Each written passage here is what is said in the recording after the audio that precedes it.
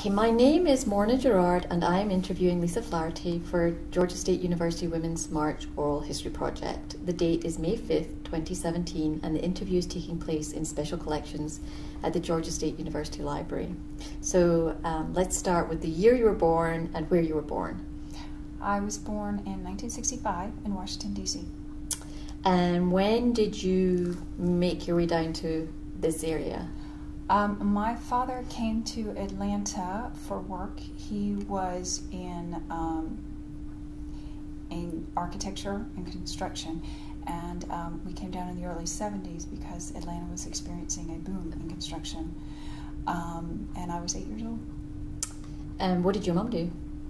My mom worked for the insurance industry, so it was very easy for her to come down here and transfer. For the first couple of years, though, she was at home with us, managing the move down, and we were still quite young. And where in the Atlanta area did you move to?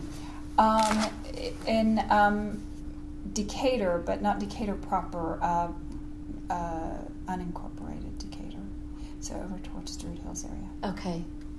And you live in Decatur now, so whereabouts in Decatur do you live? I live over towards, Lakeside High School, I think is the easiest to say. It's right on Briarcliff Road. Great. Can you just tell me about your profession? I am a flight attendant. I was hired 29 years ago, and I was hired because I speak German. And at the time, the airline that I worked for was expanding into Germany, into Europe, and they needed translators. And have you been happy at work all the time? Well, I don't know. There's a lot of years to say all the time happy, come and go. But what's been fantastic is that if you become frustrated with one type of flying, there's many other ways to do it. If you don't want to be gone for a lot of days, you can be gone for 1 day, 2 days, 3 days, 6 days, 9 days, 12 days, so you can kind of pick. You can also choose whether you want to fly in your region, or you can choose to fly far, far away. So that helps, that you're able to change things up at will. And what regions do you tend to fly in? Well, when the children were young, I stuck with the Germany trips because I could get all my hours in a very short amount of time. So I tended to leave on Fridays and come back Friday evenings and come back Sunday afternoon, late afternoon, evening. And in that way, I could be with the kids Monday through Friday, and my husband could take over on the weekends. And he traveled for work as well, so we were able to do that sort of handoff for a while. Often our neighbors would tease us that my husband really didn't have a wife. He was just saying that when he'd go to any kind of sports events or ballet recitals and things like that. But it seemed to work out for us. And what do you do now? I still work for the airlines, and I just graduated from GSU from the MHT Heritage Preservation Program. Congratulations! And thank you. And I have been working, volunteering and working at museums, and I've hopefully just started a project over at the Historical Society in Smyrna. That's great. So. Trying to keep busy. That's wonderful. Can you describe your family's political leanings or political activities as you were growing up? My family's political leanings were Republican. Though the Republican Party and the Democratic Party have kind of swapped places. And so for them, that shift, my father has passed away. He passed away in 2008. That shift has been hard for them to, particularly my mom now, to to fully digest. But they were always for very conservative ideas as far as spending. The religious right would have had no interest. I think my parents would firmly say that religion and politics didn't really belong together. But I have noticed that my mom, when she listens to what's happening, she seems very disappointed, and it makes me sad. She like they let her down. I think there are a lot of people who are traditional Republicans who probably have felt that way. I have two brothers, and one of them is very firmly a Democrat now. The older one would still describe himself as a Republican, and he seems to have embraced a lot of the kind of ancillary ideas that have come around.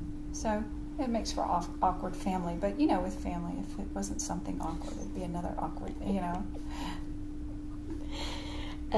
What political party do you support? The Democratic Party right now. But I worked on the Dole campaign, and I also volunteered for Sam Nunn. So I was never firmly in one camp or another. But right now I seem to be firmly in the Democratic. Okay.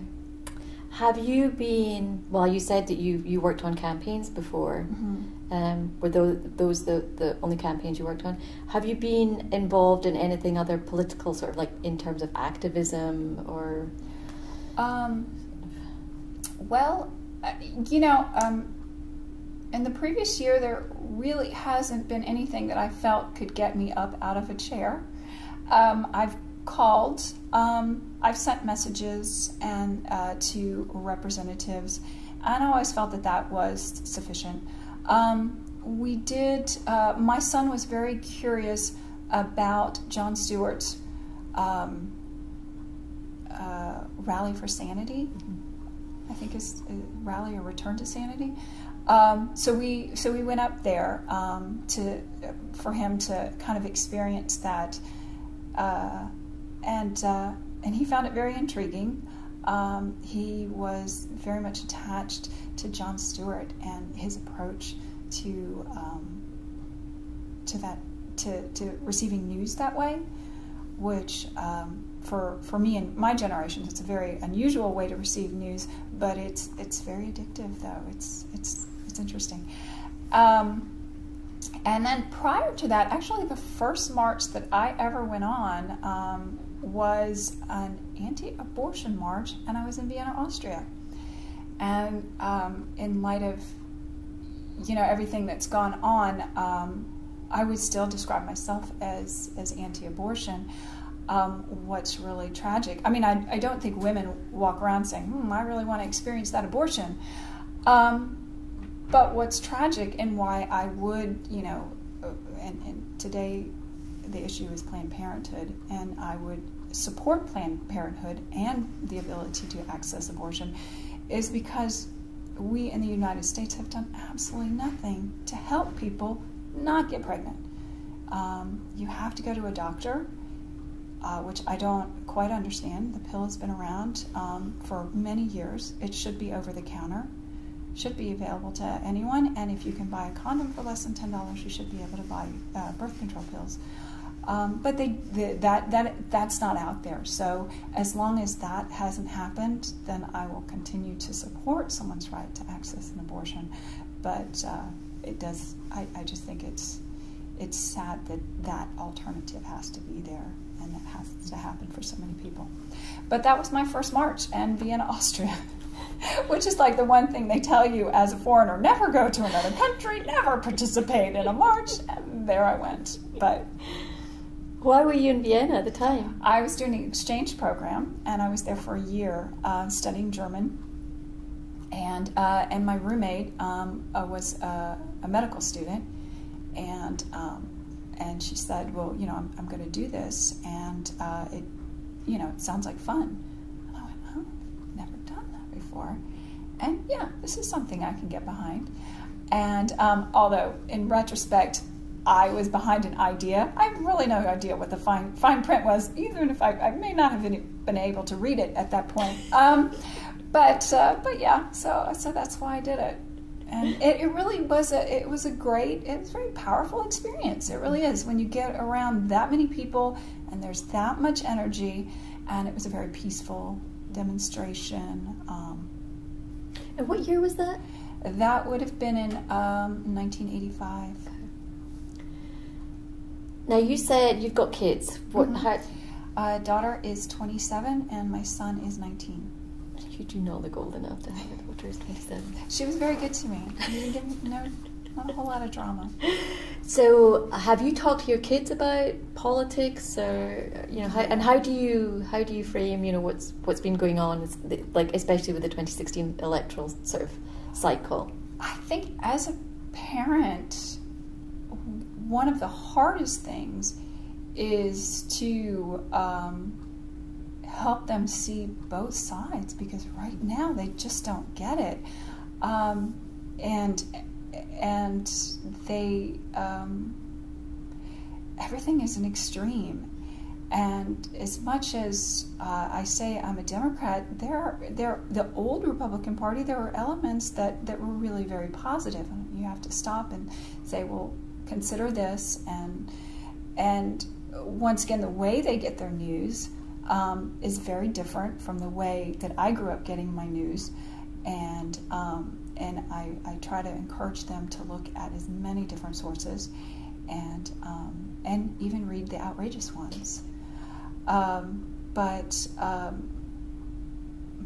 right after the election, my daughter was very much a firm Hillary Clinton supporter.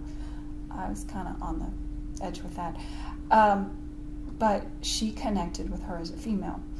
And so when she lost, it was devastating for her. She was, in bed with the covers over her head.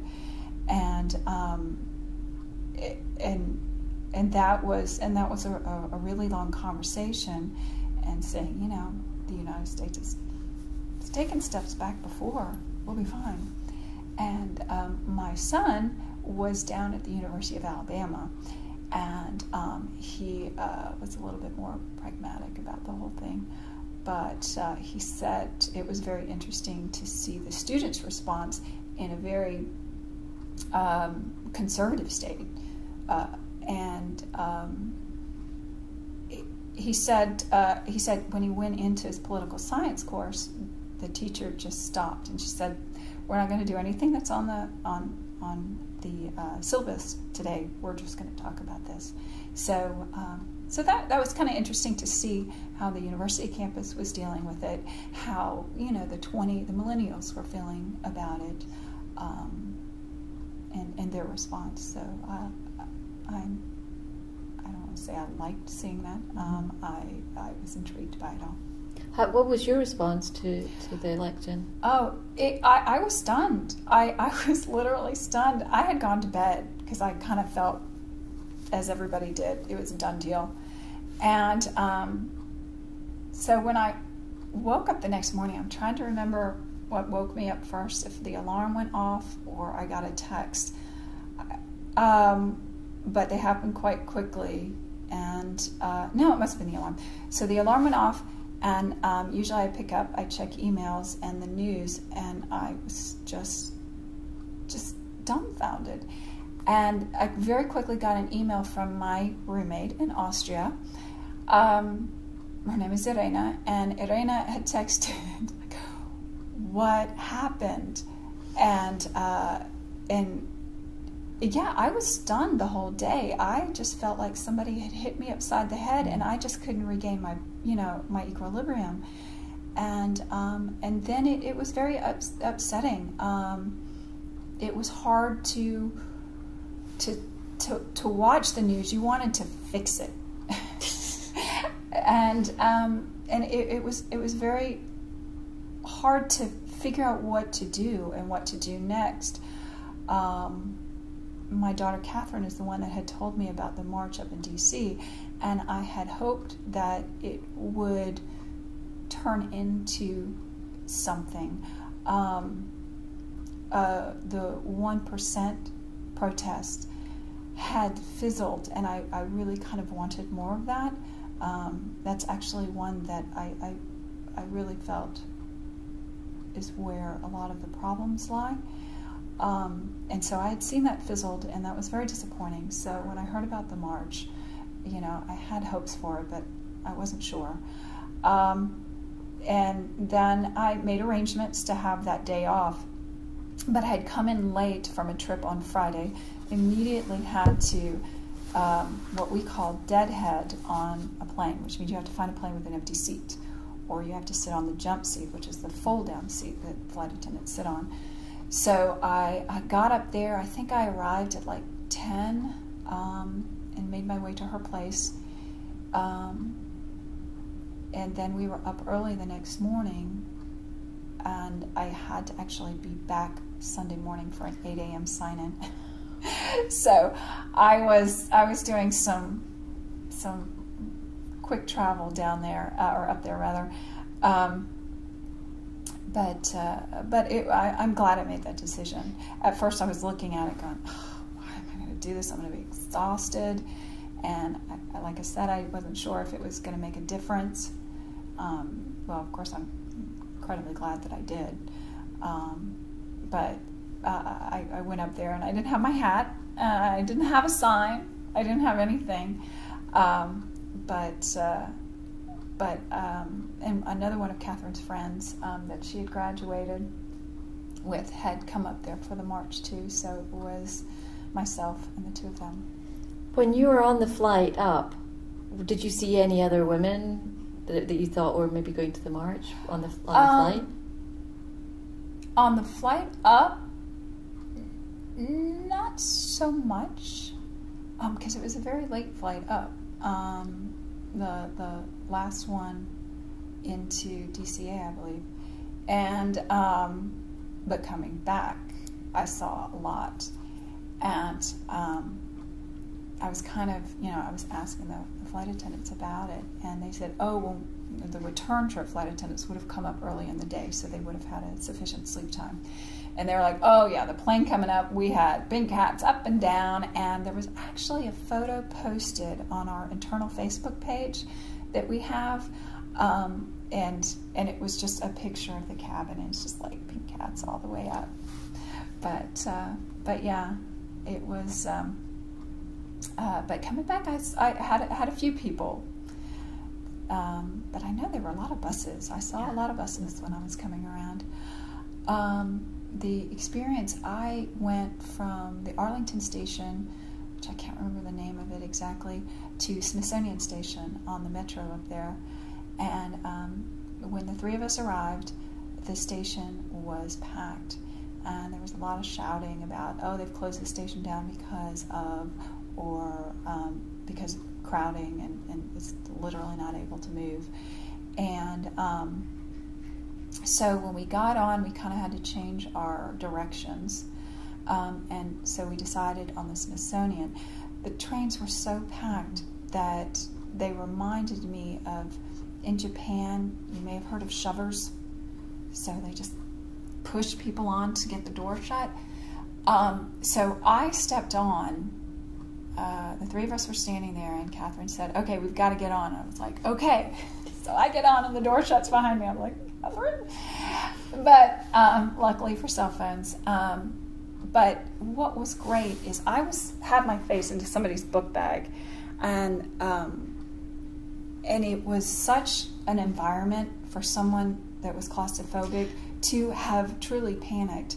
And you couldn't breathe really well because it was so stuffy.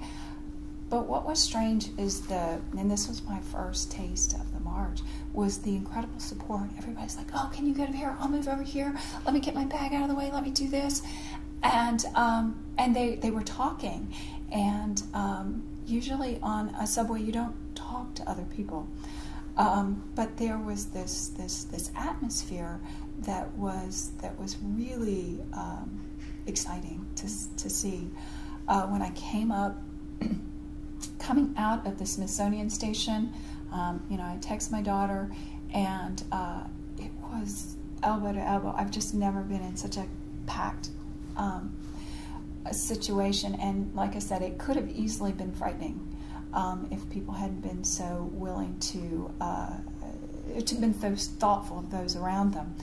And when I got up, we had decided to meet at a pole, a light pole that's right there at the station. And as I was standing there, was a police officer there, and somebody turned and asked him. And they said, "How many people are here?" And people seemed really that meant a lot to a lot of people. And he goes, "You know what? It's not Obama 1, but I think it's more than Obama 2." And so the person went on their way, so I'm standing there waiting, so I can't miss a conversation. So I said, how's it going? And he's like, "This is the easiest work ever. I just stand here and talk to people." And I was like, that is so good to see, because in those events, of course, there's always the person that has some sort of quote from the Bible, and there's always someone smoking weed. That seems to be standard for these things. So, and it sort of delegitimizes what you're doing. So I was so pleased that here I had a taste of the atmosphere that only continued, and that he was kind of reinforcing that and saying, there's no violence, nobody's saying anything, there's no fights, there's no otherwise shenanigans going on. And then when I met up with my daughter, that's when she brought me a hat, because as I said, I had nothing. And she said she was on the train and she was talking to someone, like mother, like daughter, and the woman said, "Oh, your mom doesn't have a hat?" And she opened up her bag and she goes, "I knitted all of these." And she said she had this little duffel bag that was just stuffed with them. And she pulled it out and she gave it to my daughter. So when she came up to me, she said, "Look, Mom, I've got you a hat." So I was part of the crowd, part of the cool kids, and then we ran around and I have the most fun reading the signs, and I wish I could remember all of them, but I would get some photographs of people's signs and I'll pass those on to you, and they had little monitors where you could listen to the speeches. It was too crowded, too much going on. I didn't get to hear a whole bunch there. Before we left, though, Gloria Steinem was speaking, and I was watching that on the TV, and it was really very interesting to hear her perspective. And I noticed when I was coming back on the train, there were two women sitting there, and they had their ERA buttons on, and they were talking about the marches in the 70s, and I thought that was really cool. And what else? So we were trying to figure out where we were going to march, and then it was kind of coming through, it was dawning on us that we really weren't going to march. It was too crowded, there was too much, and there was no place to really move to. My daughter's friend decided she needed some food, and we had to wait in a very long line to get a hot dog for her, and she found out she was $1 short, and somebody said, "Oh, here you go, here's $1." And that was just kind of the overall atmosphere. It was incredibly supportive, and I hadn't really experienced that to that degree before. Usually those marches or gatherings aren't, everyone's kind of aware that it's tight and we have to work with each other, but this was an incredible outpouring of emotion, and we saw there were men, women, very diverse crowd. Let's see, there was one event that I was particularly proud of. Not that I participated, not proud of myself, but about four to six young men, college age, all white, stood in the middle of the street, and they unfurled a banner, which was probably, let me see, maybe 7 feet long, and it was a Trump banner. And so they stood there, and they're like, "Whoa, whoa," and everybody just ignored him and walked around him. Nothing. And I was like, yes, once again, it delegitimizes when you get involved in those kind of conversations. So they just stood there and eventually rolled it up and walked away. And I was like, cool, way to go. Did you see any other like counter-protesters? I saw you could still see some of the people that had been there for the inauguration, but they weren't at the protest. I didn't see just that event. I did have an experience when I got to Dulles. The only jump seat that I could get out of the DC area was over at Dulles, so I made my way over there in the end of the day, and I was getting a bite to eat at one of the restaurants. At this time, I was in full uniform, so it was an older woman. She white, and she wasn't entirely informed about the march or what was going on. She didn't seem to be particularly interested in it. But so she was in front of me. It was myself, and there was another fellow. And she turned around, and she because the TV is on, and she goes, "Well, I had heard that there's more people there than at the inauguration." And this man, who was maybe late 30s, he jumped across me, finger wagging, and raised his voice at her, and he goes, "You can't believe that. You don't believe that. They're just lying. They're lying to you." And she's just standing there going, okay. And I stayed between them, not because of my size, but strangely enough, a uniform seems to calm people down. I guess being in an airline uniform in an airport, they might view me as having backup. But he was quite adamant that she understand that the information she was hearing was completely false, and I thought that was really intriguing. Having been there, I had not seen anything or looked at the news. I had no idea how many people were there. I had no idea really how many people came to the inauguration.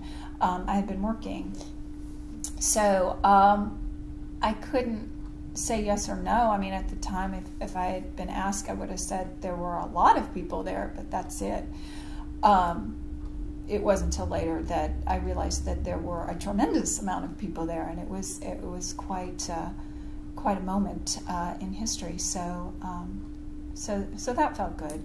I have to agree. Comparing numbers really doesn't mean anything.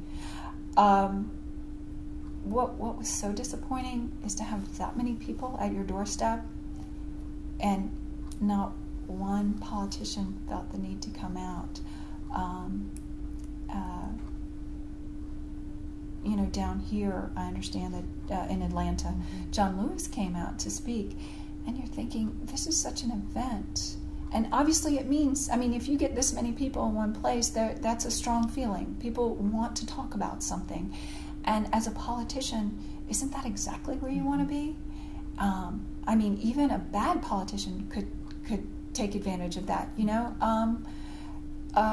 But I was disappointed that they tried to pretend it didn't happen and then to downplay it. I was a little hurt as the weeks passed that people kind of went, all right, maybe. And I was a little stunned that there was just no need to respond to it at all. I thought that was kind of bizarre. And to me, my understanding of politics is that it should be all about compromise. And if you're not compromising, then you're not doing it right. Nobody should walk away from the table saying, we won, because it's not how it works. And that's kind of the emotion that seemed to be, we won, shut up. Yeah. Just go back to your corner. Yeah. So going back to the march, you didn't get to actually participate in the march toward the White House at all? We started in the Smithsonian area, and they said, okay, start here. Here's, everybody's going to start right here. They're going to come down from the main stage there, and we're going to move this way. So we were there, and we're ready. And it started to march, and then they stopped it. They're like, okay, hold on a second. We're not going to do it, because I think it was 1 o'clock. Am I remembering correctly? That I think it was supposed to start at 1. Anyway, so we had several false starts, and so the three of us just took it upon ourselves then to just wander around. We're like, okay, we're going to have to go find out, what's going on. We never made it to the main stage. I think I left, I don't know, I think I left about 5. I'm trying to think how long it would have taken me to get my stuff, get changed, get to the airport, and get on a flight. So I probably left about 5 or 6. So I think it was, no, probably earlier. But I did leave my daughter there. Okay. So she was going to continue on and still try to find the march.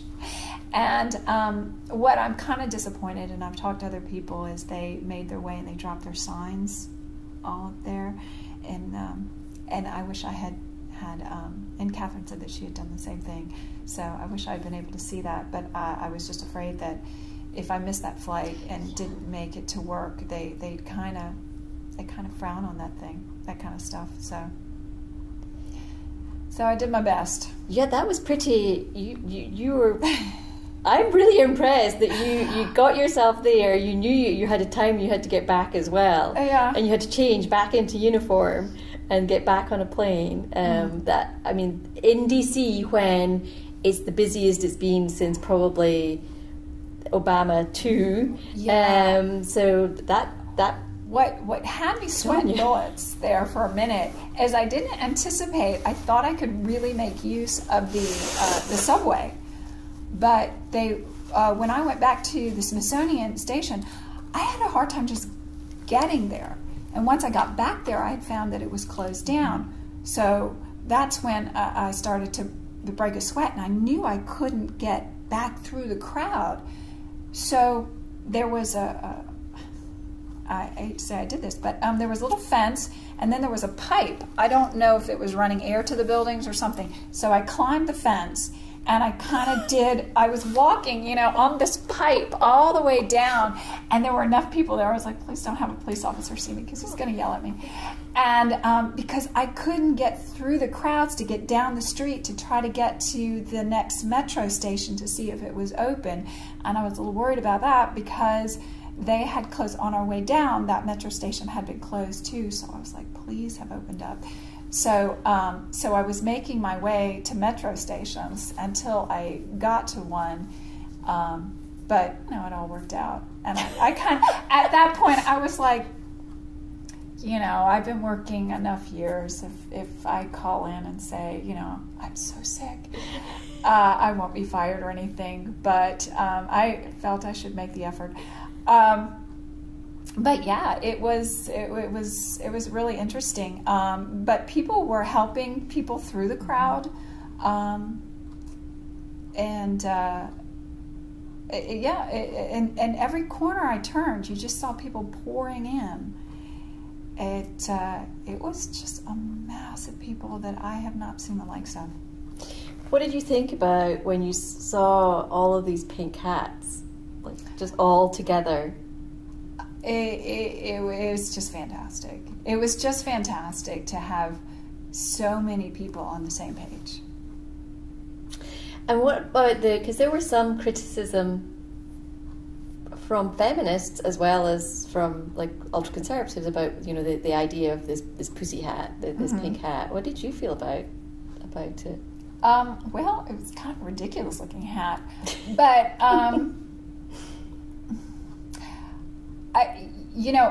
what I've noticed in the language today, it's become, I must sound so old, but vulgar has become more acceptable. And, I really even feel uncomfortable saying the word pussy, you know? It's like, it's a bad word. But, so, you know, it's not something that I would have immediately gone to. But in the same sense, it's what struck a large group of people. You know, my daughter and her friends included. And, you know, I can't let that get in the way, you know? But I don't know. It wouldn't have been exactly my language for sure, but I have to go with it. Tell me what it was like going on a march with your daughter. It was fantastic. I had to laugh because my mom was very intrigued about this, and she said, "Don't worry." And I couldn't tell if she was joking, and I don't think she really was. Not entirely. She's like, "Don't worry, I have money if you get arrested." I was like, "I don't think we're going to get arrested, Mom." So we really had 3 generations, because my mom was actively texting us through the entire thing. And, you know, what's happening now? We'd send pictures and stuff like that. So we had kind of 3 generations there. And she was like, you know, take care of Catherine. I don't want her to get hurt or anything. I was like, "Mom, it's not violent." And I'm sure she was texting Catherine, "Take care of your mom. I don't want her to get hurt." And but, you know, part of me was like, "Oh my gosh, I'm kind of introducing her to this." And then I was like, "Yeah, I'm introducing her to this. This is great." Politics has kind of always been a part of our life and in our family. My husband's father actually worked for the CIA. He's now passed away, so we can say that. He worked for the CIA. He came out of World War II and started working for an intelligence agency, and they lived all around the world. So politics is something that comes up constantly, and his family was and is very versed in it. So for her to be interested in it was exciting for me. For me to experience her first march with her was just, I couldn't ask for anything more. And for her to know that she can do that, that's an option. And I was talking to my sister-in-law, who I adore, but she's very much, "I don't want to get involved with that. They take care of this, I take care of me," kind of thing. And while we were talking, she said, "You went to that?" I said, yeah, I was up there." And she goes, "Did they even know why they were marching around?" And I was like, "Well, actually they did. There were several points. They have a website where they built out points. They talked to a lot of different communities." And she really wasn't too interested in hearing about that. But she just, you know, she looked kind of hesitant that there was a very clear response to her question.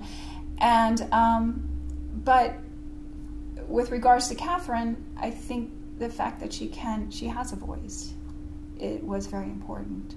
And for it to be such a fantastic experience and such a successful experience, you're like, all right, what a good way to start. Yeah. It was a very positive. It was. It was the most peaceful march ever. It was. I was the first flight out of Munich after 9/11, and that was one of the most It was an interesting experience. Everybody was very much aware of everyone else. They were very much concerned about everybody else. They were paying attention. They were thoughtful, and it was you know, it came out of sadness, so it was different. But in the same way, that was the only other time I felt such powerful engagement in the moment. Yeah. Did you take part in any of the chants? You know, some of them I was like, I'm not going to do that one, but yeah, this is what democracy looks like. Yes, absolutely. There were some that I was hoping, you know, about Melania, which I was like, no, we're not. That's not appropriate. That's not why I'm here. So, but yeah, they were some of them were pretty interesting. I tend to be more of a watcher. So I was really interested in the signs. I was really interested in how people were interacting with one another, how they were kind of sharing their stories with strangers, which is just fantastic. And like the two women with the ERA buttons, they were just, these young people were just, that sounds so old too. They were in their early 20s and teens, and they were hanging around him, and they're just telling them stories. It's like, yes. Yeah, it's so great. And it's something I did notice, very strongly multi-generational sort of. Absolutely. Crowd. Yeah, I'm glad that it touched on so many people, that so many people felt engaged by it, because that's where the power is. That's where the strength is. Was there anything throughout the day that just like took you by surprise? Oh gosh, the sheer number of people. I mean, just I can't even begin to describe how tight it was in places. But the strength of the emotion that was going through it. I had been to kind of rallies and things like that, and everybody's very kind and move along, but everybody was so engaged in the moment. Yeah. Did you get emotional at all throughout the day? Yeah. When I said, I'll probably cry again, when I said goodbye to Catherine, and she's like all set to go, she had her hat on, and I was like, oh my gosh, I'm so excited for you. So, and she looked at me, and she's like, oh Mom, you're crying. I was like, sorry. She gave me a big hug. I was like, we'll get it together. But yeah, just out of happiness. Yeah. I think there was a lot of that throughout the day. Yeah. So talk about, you got yourself to the airport. you got in between that old lady and the guy. How were you feeling on your way home? Wow, I'm just so happy I had chosen, the exhaustion and knowing I had to get up early the next day and go to work. I was like, oh, it's all worth it. It was all worth it. I was so happy that I participated. And there were people on the plane that night that had participated in the march, and they were just all crashed out. It was one of these. And I was still trying to make sense of it all. I hadn't seen a lot of the news, just clips, but I don't think the newspapers had a chance to gather all the information and give a full picture of it. So I did not have the full picture, because you're just in that little part that you're moving around. So I was still kind of absorbing what that meant. I don't even know I could have told you at the time what it meant. You were hoping that it made some impact. I'll go back to, I was hoping, maybe a politician may have come out and said something.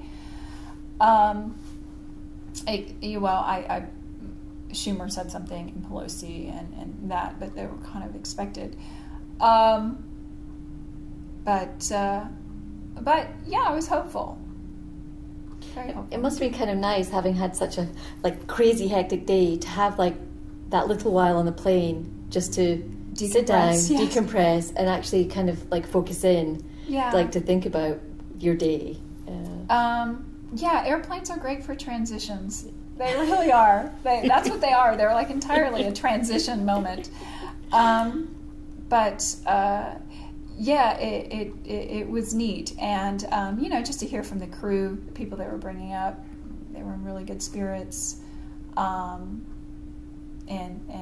to hear about their kind of interaction with it. I know some of them didn't go quite to the march, but they said, we had a couple hours in the morning, so we went to area and we kind of saw it gathering together. But yeah, that was kind of you went, okay, so I don't have to just live with this outcome. there is something that'll happen, and there's other people that feel the same way I do, which but when you just see their bodies, it's a big difference. What did you think once you got home and were able to actually see the news and you saw the crowds around the world? It's not just here, but around the world. Yes. How did that affect you? That just blew me away. And once again, I was like, I'm so glad that I took part in this. When I found out that Atlanta had 60,000 people, and I thought, wow, Atlanta doesn't get 60,000 people together. Even, with my association with Europe, it takes nothing for the French to take to the streets. And I always wondered, I studied political science, and I always wondered, what would it take to get Americans out on the streets? And you really, you can pretty much take anything away from them, and they still won't take to the streets. So it was kind of nice to see that, oh yeah, it can happen. It does happen. But I when I saw this stuff around the world, because I wasn't entirely aware, I can't say that I didn't know, but I was like, oh, London, yeah, sure, of course, and maybe in Europe. But when I saw everything around the world, I was just like, okay, this is a lot of people saying enough's enough. Yep. What did you think about the quality of the reporting by different news outlets of the marches?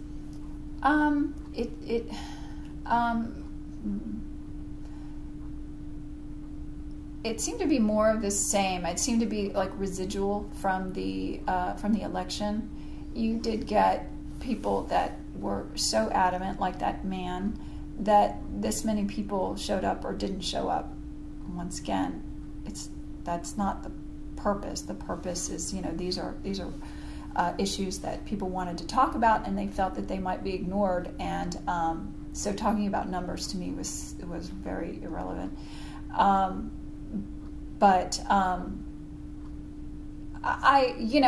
was pleased. Sometimes I think that newsrooms can go, okay, this is an issue we kind of want to talk about, and now we've given this to talk about, and that's great. I thought the New York Times did a really good job. They focused on what I felt was important, or the issues and why this happened. I've kind of drifted away from TV news. Because sometimes I think they misuse pictures to, exploit. I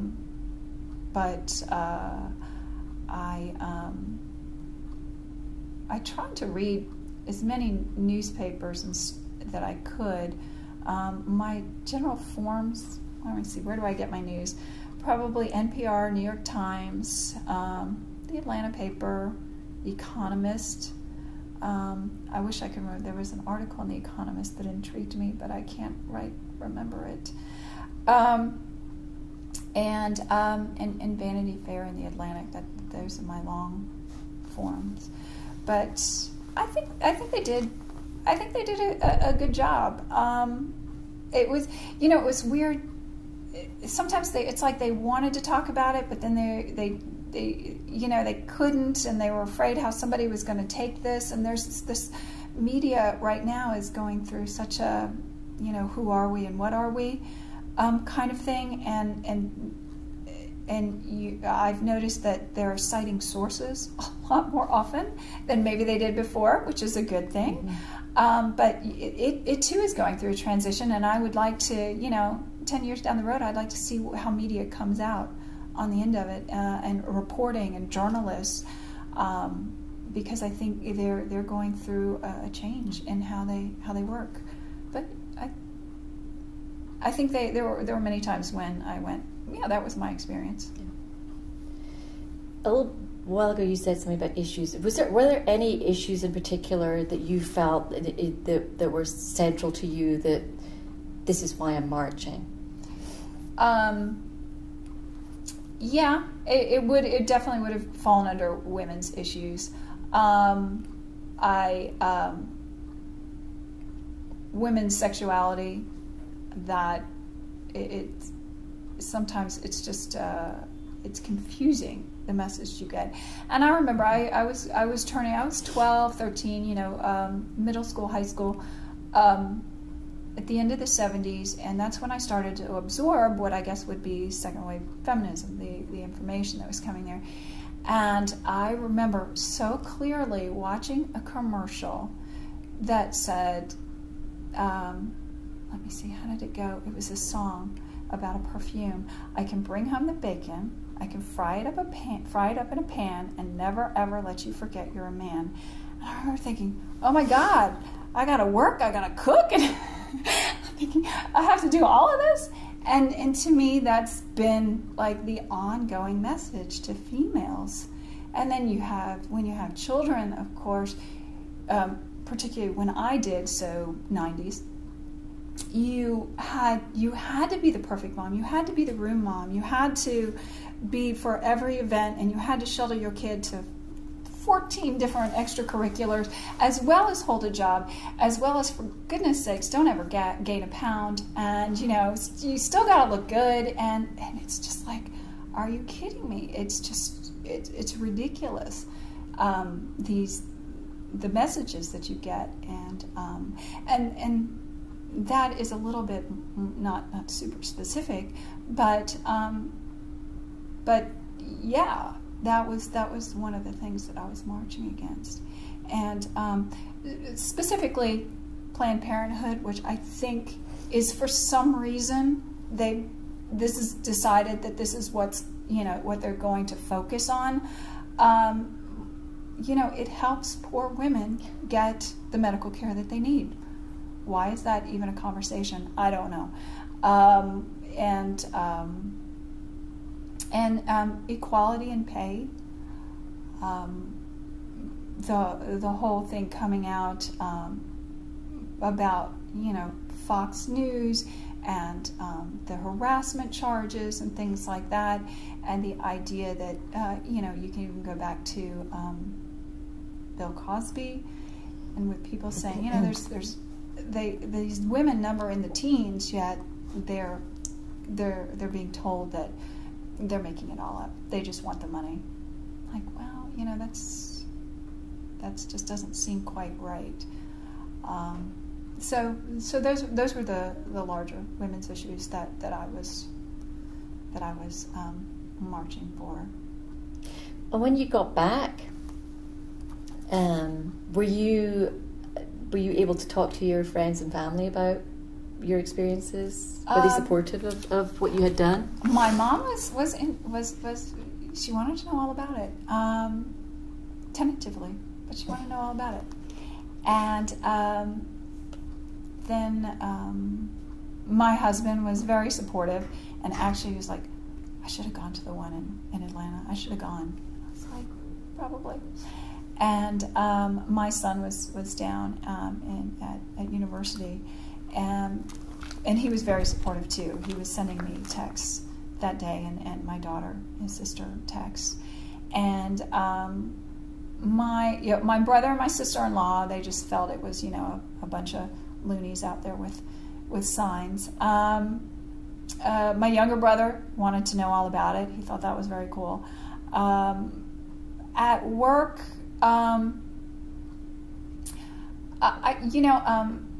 flight attendants, although the male population is growing, but being a flight attendant is a very female job in a lot of ways.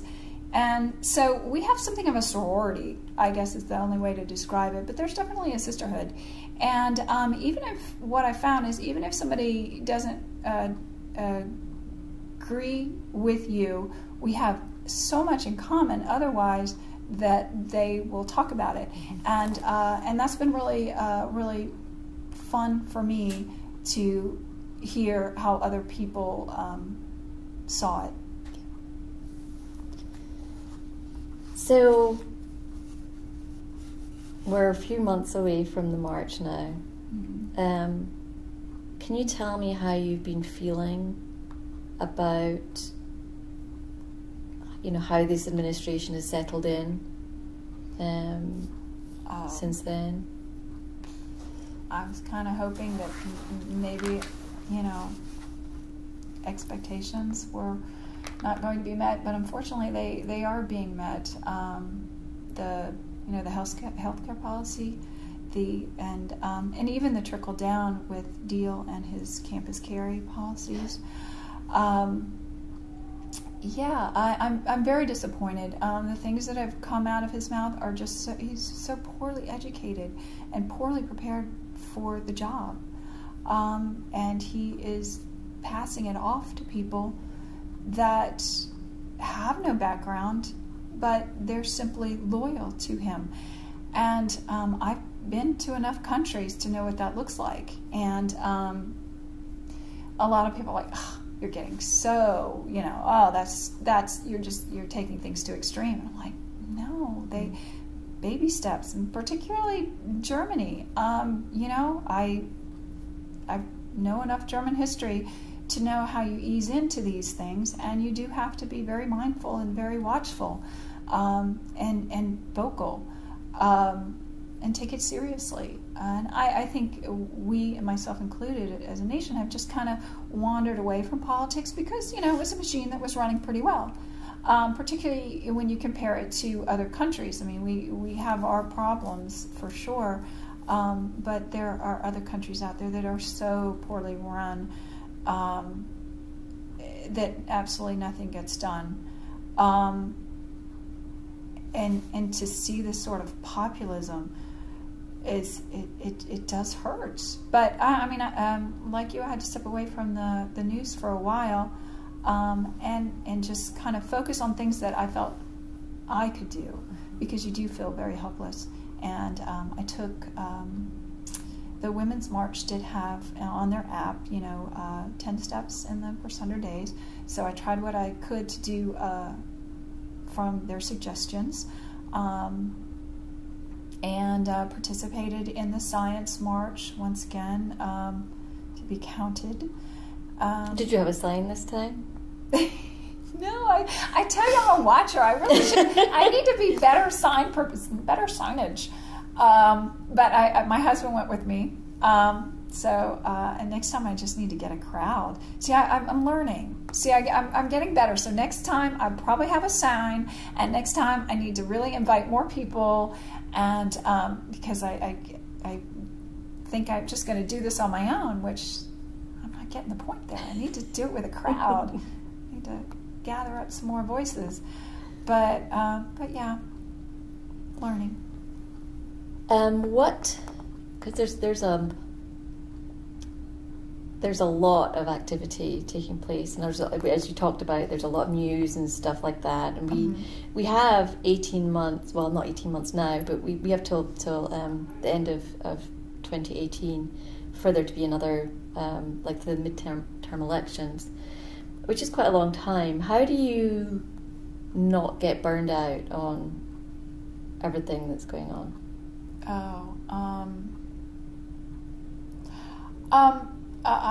I know it right now. Even I'm still a little overwhelmed on the different ways to proceed. I think the best thing is to pick some climate change, support of the media, women's rights, or one of those, and just kind of focus on that. Or either for a year or something like that, and that way you're able to see movement. What I kind of did at first was I was a little scattered, and you don't really get to see any results. So I would probably say a deep dive in one is probably going to be more fulfilling, and if it's fulfilling, then you stick with it. But yeah, I think there's going to be a lot of fatigue, and that's what I worry about in the next election, is that people are this will be the new normal. And then, if he claims that, the Civil War, why hasn't anyone talked about that?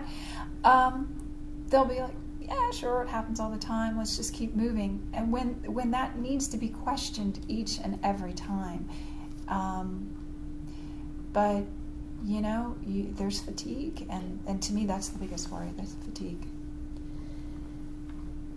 So let's think about like cup half full for a moment, like moving forward the next few months, maybe the next year. What do you hope will happen?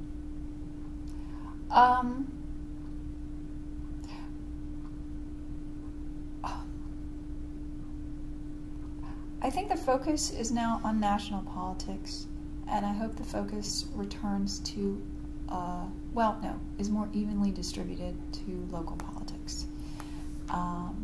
That's one thing for sure that I know that everyone has has just ignored. Particularly in DeKalb County, our water and sewer has been a hot mess for a long time. And that's just things that people expect. You expect the water to come out of your tap. Sorry, my stomach's rumbling. Mine is too, don't worry. And you expect water to come out of your tap, but people have wandered away from that. So I really hope that there's more an engagement in local politics.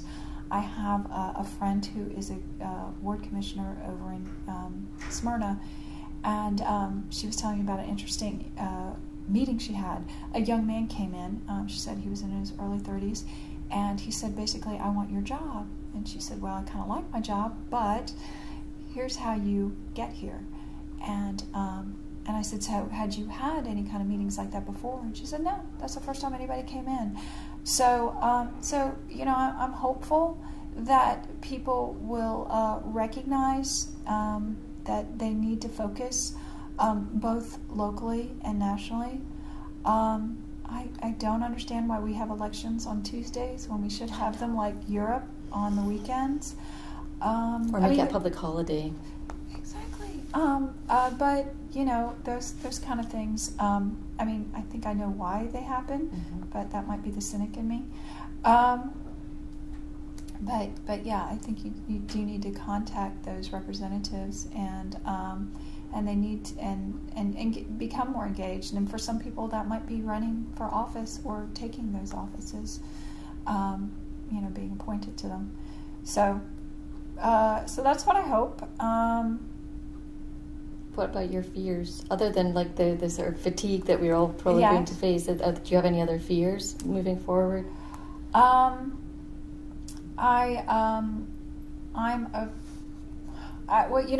My fear tends to change with the headlines, and I need to definitely stop that. But right now, religious groups having more say in politics, I think that that is a real problem,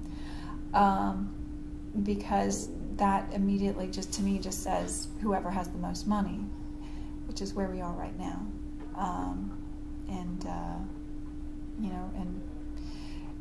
there was an article written, should we all become corporations because of some of the sway and now with the new tax bill.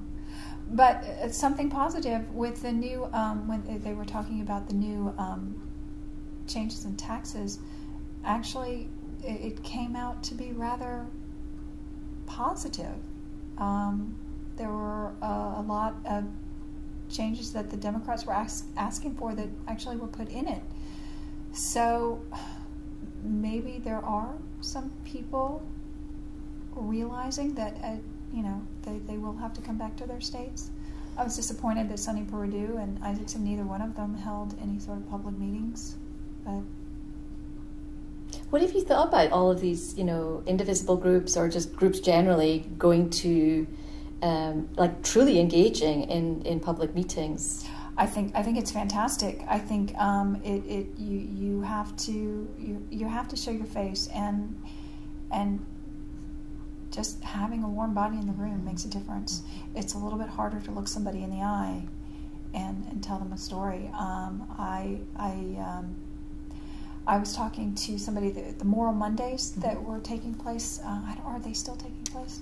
I'm not sure, but I know that there are actually protest Tuesdays or something like that, or there's one day a week where there's protests take place, over lunchtime. Yeah, I know.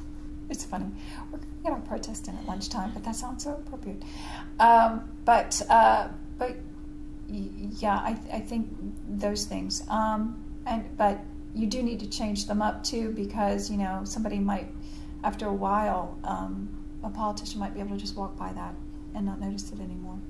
So you kind of have to keep your approaches fresh, and I think you have to keep faces in front of people. So there's it's interesting how many people I've started to run into that actually have some connections, some political connections. That's kind of come out that wasn't talked about before. So I have one last question. If somebody is planning to go to march, whatever march it is in future, what would be your one piece of advice to them? I will get that sign together. I'm always afraid that everybody has these clever signs, and I'm like, oh, mine's going to be just really dull. But I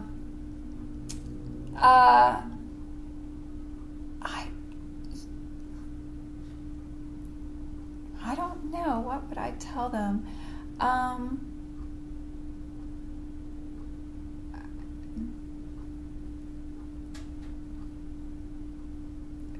Be open-minded to what's going to happen. Be wary if all you hear is the exact same thing that you want to hear. I think you should always question that. And I don't think any one group or one party has all the answers. They're solving one specific problem, and that's fantastic.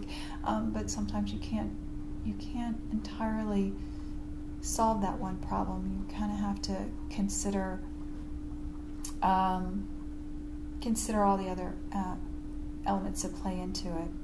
So I guess listening is the best skill. Very, very. And a bottle of water, I suppose. Yeah.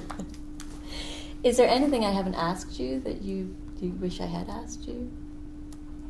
No. Any last thoughts? No. I mean, it was an incredible experience, and it kind of made me think, okay, it's gonna be okay. Cool. That's a great place to end. Yeah.